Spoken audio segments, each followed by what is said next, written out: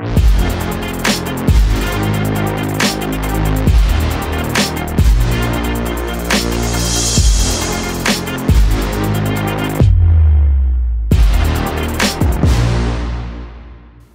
guys, we're going to go ahead and jump into setting up the basic airplane model. We've given you a little idea already in the intro on what we plan on doing, so we want to go ahead and get straight to it. So to set up a new model, we'll jump into the menu, click on Model, and scroll down to New Model and select that.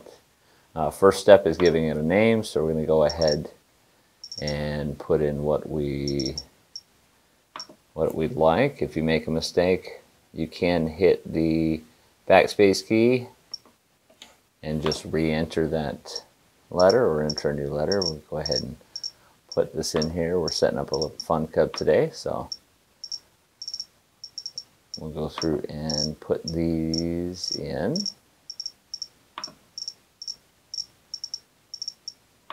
Once you have the name as you like it, see I made a mistake, so we'll go ahead and click our backspace, make the letter change, and once you're finished you can click OK. Select the type of model. In this case we're going to choose Aero, and we click our forward key. We are not going to be changing the color profile, we're adding a background image. So we will move forward. Our wing type for today is a 2 aileron, 2 flap wing, and a single horizontal, single vertical tail. If you had a multi-engine aircraft, you can change that below. Building an aircraft with retractable gear, you can add the number of gear servos, and if you're using an external gyro, you can activate the gyro 1, 2, 3, but we are doing none of the above, so we'll skip forward. Our basic controls are all correct. We're going to go ahead and change our flaps to a 3-position switch. We do this, let me scroll back to the top for you, by highlighting the line, clicking the 3D button, scrolling over to the control and clicking the 3D button again. We're going to click on clear, and we are going to move the 3-position switch that we'd like to move, and it's working in the opposite direction I'd like it to, so I'm going to go ahead and click reverse. Now my positions line up with the values I want to see, so we're going to click OK. We're going to click forward. You see the system has already assigned channels to each of our outputs, so we're going to go ahead and click through it. It asks you if you want to create and activate the model. We're going to click yes in this case, and that moves us on to our servo setup screen. At this point you would be plugging in the servos according to the servo assignment menu, and here you would be ready to actually adjust those servos, adjust your endpoints, your sub-trim, and any reversing that would need to be done. So we're going to go ahead and on this model, I know I've got to dial a little bit of sub-trim into my flap on the left wing, so we're going to go ahead and just dial a little bit of sub-trim into this so that we've got it. And there we go, and that's all you would need to do. I'm going to leave my endpoints alone at this point because I know my travels are fine. So we're going to go ahead and click OK. We are not going to be pairing the receivers right now, so we're going to go ahead and click on No. Now from here we're going to jump into the next menu. So we'll click the menu button again. We'll scroll down to Fine Tuning, select Fine Tuning. The first thing we want to do is set up dual rate on this model. So to do that, you scroll down to dual rate, click the 3D button. We're going to start with ailerons. So in this case, I know I'd like to set up a single switch for dual rates on all 3 axes. So we're going to go ahead and scroll down to switch, highlight switch, click it again, and move the switch that you would like to use. I'm going to go ahead and click OK, and we're going to go ahead and set our values. You hit escape so that you can move lines. We're going to go up to our rate. Notice we have position 1, position 2. So my position 1 is going to be my low rates. So we're going to select it. It is symmetrical unless you click the symmetrical button, function button 1 at the bottom of the screen. It will make a symmetrical adjustment. All right, we're going to use that, and we're going to add about 10% Expo at 70%.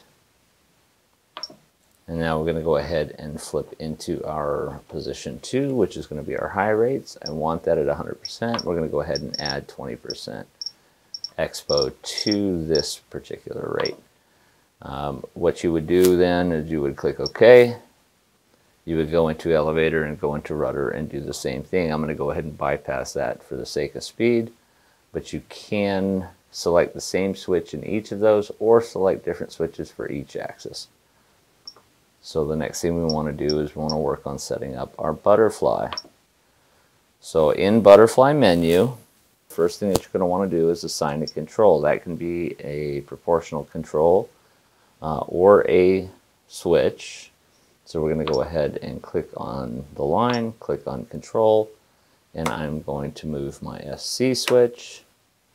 Again, it's working reverse of what I wanted. I want the forward position to be my off, so I'm going to click reverse, and I'm going to tell it OK. We're going to go ahead and add our delay in before we make our adjustment. This actually slows down deployment and retraction of those butterflies, so we'll set that line at 1 second, and we'll go ahead and hit escape to unselect the line, jump into our aileron and flap adjustment, and go ahead and set this one up. Having set one of these up before, I know the value that I would like to use. So we're going to click on the line, we're going to select to adjust, and we are going to dial in about 60%. We're going to escape to leave the line. We're going to scroll down to differential, and we're going to add in about -5%. Escape again, and for our flaps, we are going to use, let me jump back in there. We're going to go ahead and select it, select the value, and we're going to use 100%. Because I have it set up for full travel, we're going to use full deployment on the flaps in butterfly. So select 100%, click OK. After testing, you realize that you needed some elevator adjustment to compensate in the flap. You can go into the butterfly menu, click the elevator adjustment, and add a specific value. I know in this case with butterfly it doesn't need it, so we're going to leave that alone. And we're going to jump out of that menu. The last thing we want to do, because we have flaps, is I want to set up a free mix. So we'll go into free mixes. We're going to click add, and in this case we are going to mix from our flaps to our elevator, and we're going to add a master value of a -15%.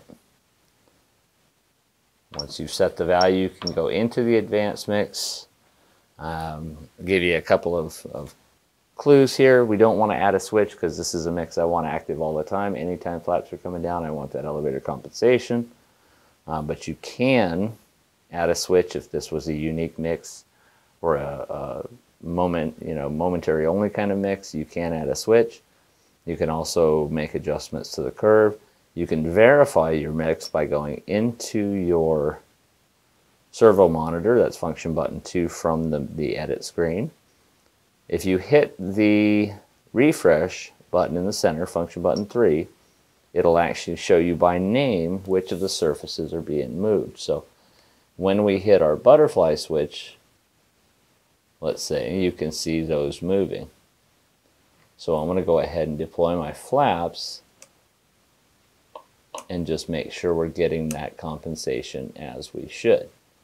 So we have flap 1, flap 2, moving through the range,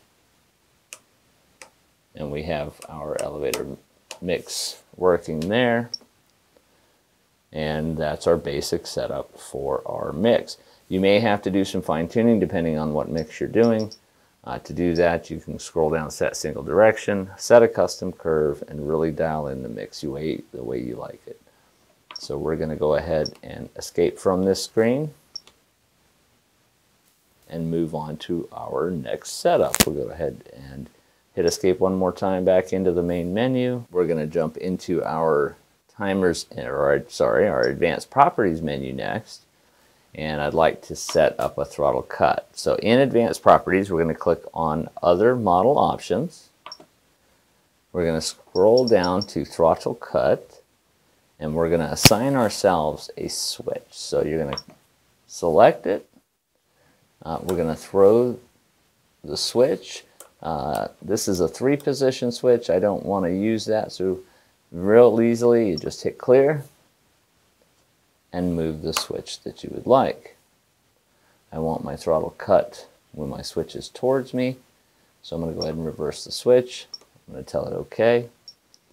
We're going to go down and verify the output value for that. So with my stick in center position so I can see some value, I'm going to come off of my throttle and make sure that does what I need it to do, which it does. So we're going to then make adjustments. Oh, I do want to mention, if you're running a gas airplane, you need to go into the monitor and take a look at what that value is to equal throttle close. Because if you're setting up linkage on a fuel airplane, typically your -100 will not be what the value needs to be that's entered into the system. Because of binding and limits, you really need to take a look and see what that close position is, and that's the value you'd enter into the throttle cut. So we'll go ahead and move on into our next selection. So we'll hit OK to escape from other model options, and we're going to go down and we're going to add a sound on event. So click on sound on event. We're going to click add. In sound on event, you enter a switch or a control, a sound file, and any delay on that file. So we're going to highlight the line, we're going to select the switch, we're going ahead and put a sound on event on our throttle cut. Once you have the switch you'd like, you click OK, go to your file, and you can scroll through the list of files. Once you get to the end of the page, you click next. It'll take you to the next list, and we'll continue all the way through. But we're going to go all the way through until we find a file that we like.